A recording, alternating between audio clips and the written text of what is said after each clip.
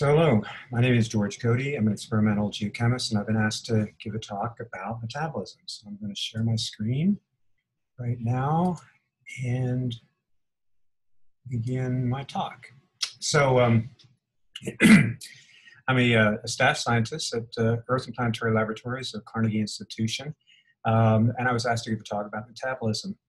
And I think it's somewhat appropriate because I've been working on, as an experimental geochemist, trying to understand how the early Earth had the capacity to basically do abiotic synthesis that might have led to something with utility for the emergence of life. And a while back, I was asked by John Barrows and Woody Sullivan at the University of Washington to write a chapter on this subject, the roots of metabolism. I had the pleasure of writing this with James Scott, who is an incredible microbiologist and very much a connoisseur, if you will, of metabolism. And so we put together this chapter, and we were challenged to write a chapter about metabolism for astronomers. And so we set out to do this, and I think we were successful. And in the very beginning, this is a very James Scott sort of way of looking at things. We decided to not worry terribly about the definition of life, and simply we noted that rather than define life, not by what it is, but what it does. And so what life does is scavenge natural energy and converts this to biological energy, which we'll refer to as ATP, and then uses ATP to make more of itself. So basically two aspects of metabolism. One is catabolism, the other is anabolism. Catabolism is the process by which metabolism converts energy to ATP, and it uses a number of protein enzymes to do this. Anabolism is how metabolism basically takes its biological energy, links it to substrates, and makes self-structure biomass. And at the bottom here, we have a picture of the late James Scott, whose loss to science is tremendous. Let's see, I've got to try to advance this. So there are two ways life makes ATP. One is a substrate level phosphorylation. Basically, it uses ATP to make to ATP. So glucose metabolism, for example, yields 2 ATPs. And then there's electron transport phosphorylation, ETP, that uses electrons to make NADH to couple to an oxidant, say, for example, oxygen. And one NADH yields 3 ATPs. So how does life do it? Well, don't focus too terribly on the details, but on the upper left, you start with glucose. In step one, you consume ATP, and you convert glucose stepwise, ultimately to the far right, where you split it into two molecules. These two molecules then are capable of first making 2 moles of NADH, and then they can make 1 mole of ATP at step 7, and another mole of ATP at step 10, leading to pyruvate. So you have a net gain of ATP even though you start out consuming it. A pyruvate sits at the threshold of what's called the TCA cycle, which is the core of all metabolism. And when it runs in an oxidative sense, which is what I'm showing here, meaning it moves clockwise, it does two things. It produces more NADH here, some down, you can see my mouse here, and some NADH here and there. So it's producing a huge amount of ATP, starting all the way from 1 mole of glucose. But it also is the center metabolic pathways to all the amino acids, membrane, lipids, the purines, the pyrimidines, everything that is life comes out of the TCA cycle. So how ATP is made, I won't go into detail, but it's a really elegant means of creating what's called a protomotive force. This is the Mitchell hypothesis. And the idea is if you can couple a electron donor to an electron acceptor, you can drive protons from one side of the membrane to the other side of the membrane, creating a pH gradient. And eventually the pH gradient will be such that protons will be forced through the only way they can get back in to the membrane to equilibrate the pH gradient through an enzyme complex called ATP synthase, which basically takes a molecule called ADP and phosphorylates it to make ATP in water. So long as delta G is negative for any donor-acceptor pair, this will work. Obviously, hydrogen and oxygen at room temperature has a very negative delta G. So it turns out there are many different redox couples available for life. Methanogens, for example, like CO2 and hydrogen, from which they'll make methane and water. That's a thermodynamically favorable reaction. Some organisms breathe iron, ferric iron, making ferrous iron. Some oxidize ferrous iron, making ferric iron. Some use couple methane with, the oxidation of methane with sulfate to produce hydrogen sulfide. This is called anaerobic methane oxidation. And of course, hydrogen and oxygen, the Nell gas reaction is fine. Of course, where that's going to happen, it turns out there are some places in the environment where that will happen. So basically, under any circumstances where delta G is negative, metabolism will work. So as an experimental geochemist, I was very fascinated by the idea that how could this planet have a really robust capacity for abiotic synthesis? And the reason I say this, it may seem strange, given that we have life all around us, is basically you have a fully differentiated body. So at the surface of Earth, in the absence of life currently, you have a highly oxidized crust, you have a highly oxidized mantle, and your electron donors, all your electrons more or less, are stored deep, deep within the Earth in the core. And so just from that standpoint alone, it would appear that extensive organic chemistry on Earth would be somewhat improbable. Now, it turns out a couple things happen that are sort of interesting. There's a really nice review by Kevin Zonley, comes to the conclusion that developing a climate, atmosphere, and ocean on Earth was very likely. So the accretion of Earth was a very violent process. It led to a magma ocean, absolutely sterilizing event for any organic matter that might have been carried into the accretion process. So you can imagine that Earth started after maybe about 1 million years, essentially sterile, but with oceans, and then temperatures rapidly dropping. So then within about 10 million years, Kevin suggests that actually it would have been quite clement on the surface of the Earth, even though the magma ocean may still be crystallizing at some great depth. So what does life look like? Well, I'm a solid-state nuclear magnetic resonance spectroscopist, in addition to an experimental geochemist. And one day I decided just to collect a C13 solid-state NMR spectrum of dry E. coli. And what this spectrum shows you is every single peak corresponds to a carbon in an electronic environment, a bonding environment, across the board. And so what you see in this complex spectrum is in red, I've highlighted the carbon that's in protein. In blue, the carbon that's glycogen, and black is essentially the total E. coli spectrum. And this allows us to get a very clear molecular picture of what life looks like. So it turns out for simple eukaryotic organisms, we're talking about 60–70% protein, 50% glycogen as a stored sugar, 11% lipids, which is your membrane, and then the remainder is largely ribosomal RNA. Just a small amount of DNA, but mostly it's ribosomal RNA. So one point to take note of is that the chemistry, that carbon, of course, exists over 8 different valence states, from -4, the most reduced, to +4, the most oxidized. And if you were a methanogen combining CO2 with hydrogen to form biomass, biomass is always going to be at about 0 valence. And this turns out to be a very good place for abiotic chemistry to find itself. And I would point you to papers, classic papers by Art Weber, where he makes this point rather eloquently, that being around carbon 0 is where you want to find yourself. For example, methane is way down here, alkanes are here, lipids would be down here at -2. So while they're important to membrane function, the interesting chemistry is really occurring up here around valence 0. One of the things that's interesting about that is that you're in the valence 0 region of carbon's valence spectrum. You have the possibility of polymerizing even at high activities of water. So if you were, for example, trying to polymerize reduced carbon through Fischer-Tropsch chemistry, that doesn't work very well when the activity of water gets even slightly substantial. And so that would terminate pretty quickly here. But things like sugar condensation via outlaw polymerization presumably and principally can go on almost at any activity of water. They just become kinetically sluggish. And then Irina Mamachanov has done some really beautiful studies, and you heard Ram talk about these stepc peptides, where they're able to basically make fairly large polymers of peptides and esters up to quite high water activities through wet-dry cycling. So what if we want life to emerge in a world with surface water? What is the minimum we think must have occurred? Well, we would argue, or I would argue, that at the minimum, the Earth had to have been able to develop environments where dynamic organic reaction networks were stable and sustained. Are there any obvious places on Earth where this is true currently without life? No, there doesn't seem to be.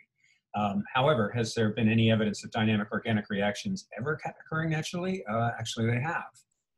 And it's actually, it's a beautiful study by George Cooper, as I'll show you, that identified, in my view, clear evidence of an extinct dynamic organic reaction network occurring in the interior of a planetesimal.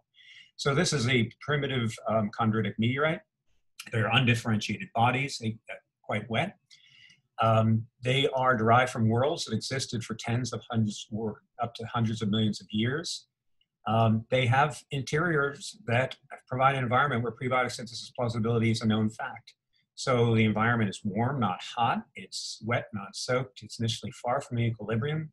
It had interstellar ices, metals, and hydrosilicates, etc., and even some primitive organic matter formed in interstellar ices. It's relatively rich in reduced carbon, had catalytic phases, iron, nickel, metal, and iron sulfide, troilite, and potentially millions of years of mild hydrothermal reaction. So George Cooper published in 2011 a beautiful study where he identified a number of common metabolic intermediates present in extracts from the Murchison meteorite. And he imagined that they all came through a common precursor, pyruvate. So these are the classic metabolic intermediates that you might find, say, for example, the TCA cycle.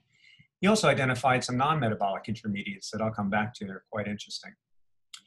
So he envisioned an immediate explosion of molecular complexity, but aqueous alteration of the Murchison parent body lasted upwards of tens of millions of years. And most compounds detected are unstable in warm water. They have very short half-lives. Virtually none of these compounds would be expected to live hundreds to 10,000 years. Oxaloacetate wouldn't survive a day. So this requires that these compounds that are clearly identified in the Murchison extract represent a continuous and replenishing dynamic organic reaction network. This is, in my view, the holy grail of abiotic organic chemistry, and George Cooper detected an extinct such system. So getting back to metabolism, carbon fixation is a very interesting aspect of the problem.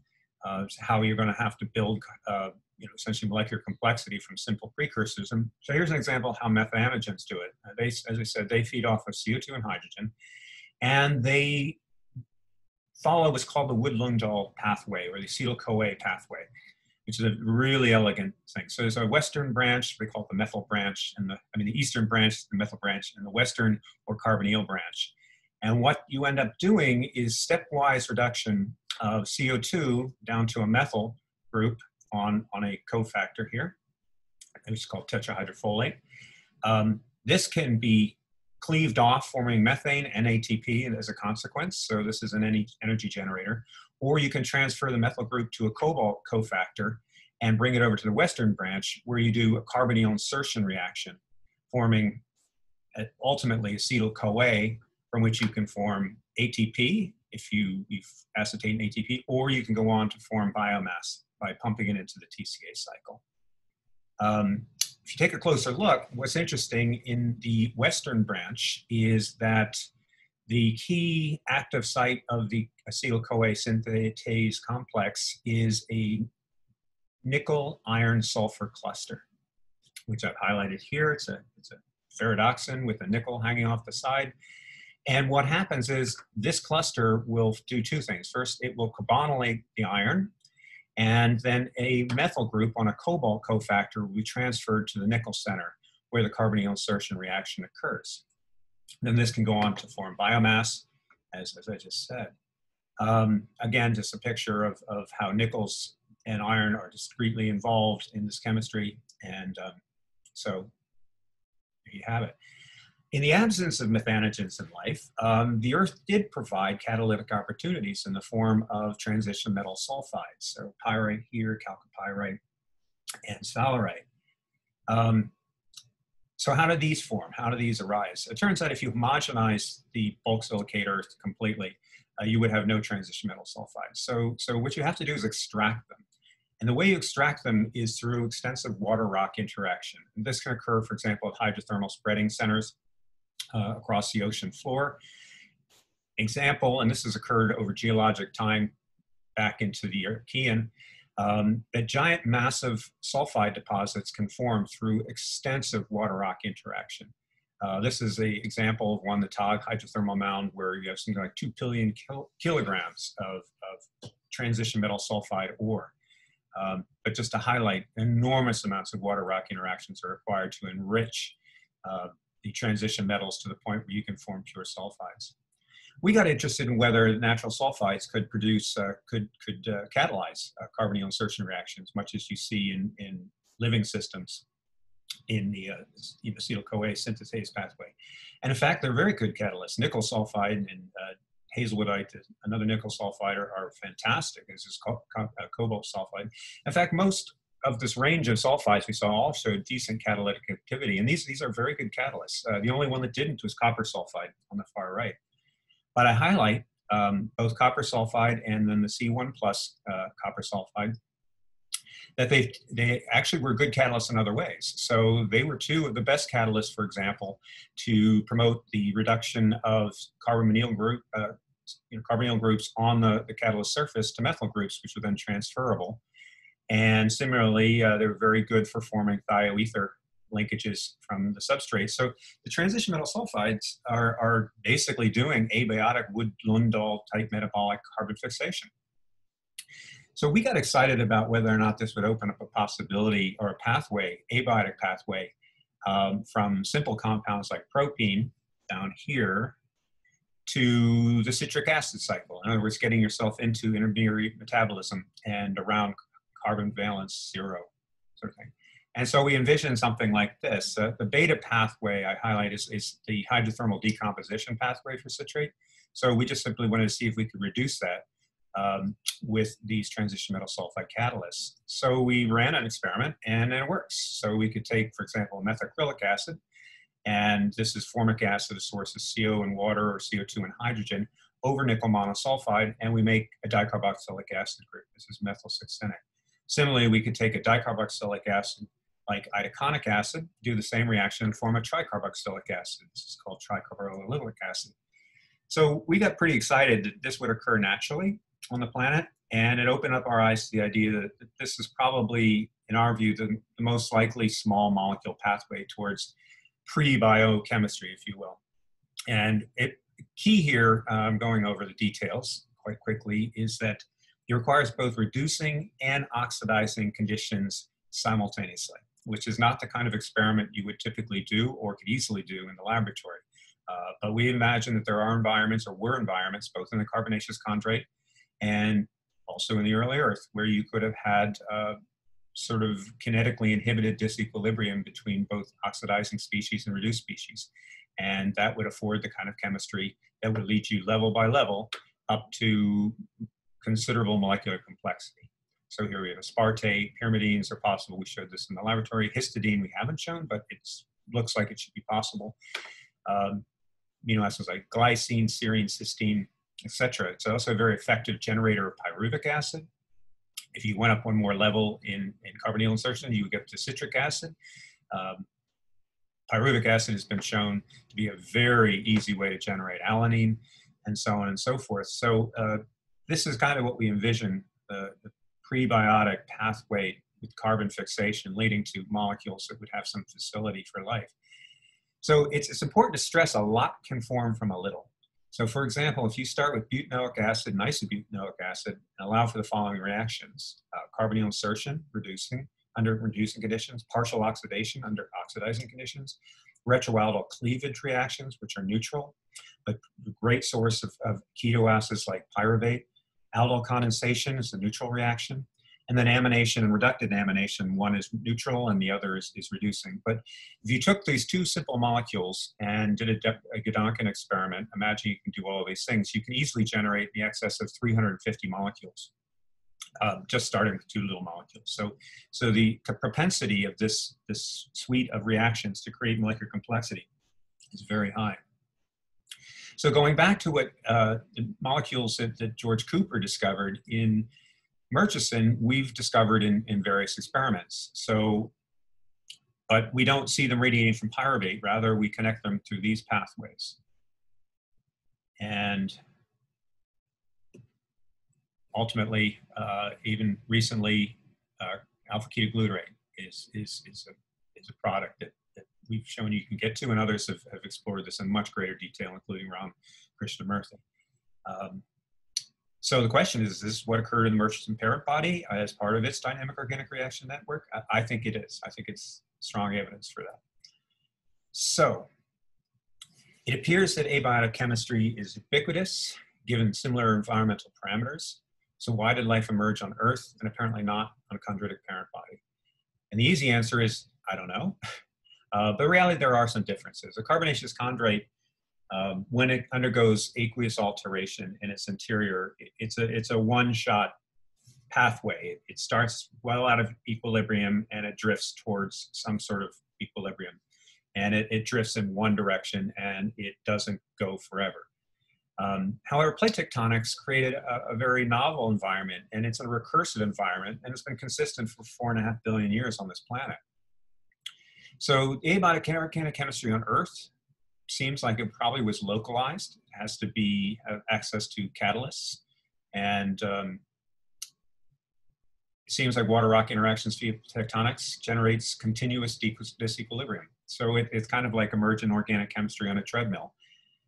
What I mean by this is if you were trying to generate life and you didn't succeed, you just could carry it off to the abyssal wasteland, and innovation against progressive alterations rewarded with fresh substrate. So continuous opportunities to invent, fail if you die, but if you succeed, it's a continuous source of free energy and catalytic phases like nickel, cobalt, copper, iron, which are critical.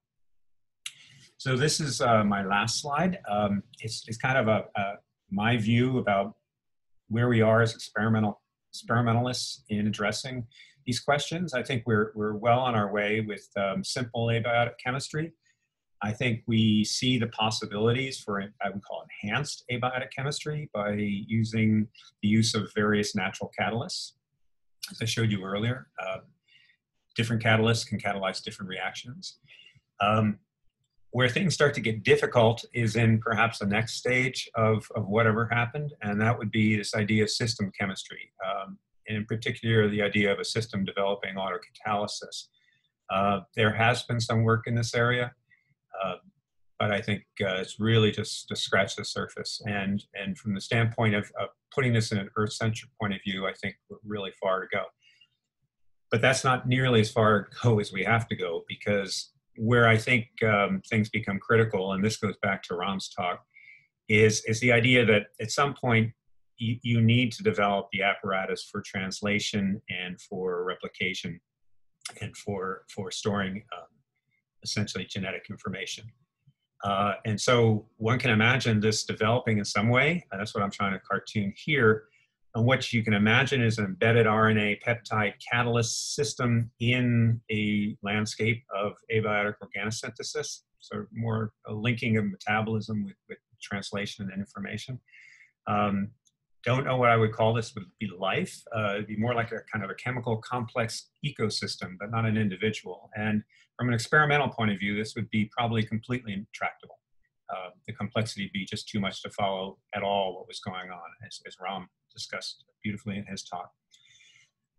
But what can imagine is that this would be the sort of point where the transformation from a complex chemical ecosystem could evolve individuality, and with individuality, innovation of DNA, because you have to now incorporate this complex ecosystem inside individuals. It seems obvious, or seems reasonably obvious, that the first metabolic chemistry would be mixotrophy, because you'd be emerging in an environment that was capable of a lot of abiotic synthesis. And then finally, you get to life as we know it begins. The phylogenetic tree is so-called rooted, and life spins out from that to all of its glory. So that's all I have to say about that. Thank you very much. I'm going to stop screen sharing, and I'm going to stop recording.